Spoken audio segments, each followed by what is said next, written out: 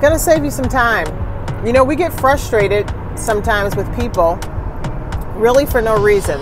Example, if you know someone is not a morning person, why are you calling them in the morning? They're not going to be at their best. They're not in a position to talk because that's not how they're wired. And there's nothing wrong with that. But you're going to get frustrated with them because you're not getting what you feel you need when you didn't understand your audience.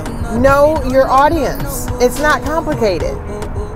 So quit getting frustrated for no reason. Understand your audience and be at peace. Okay?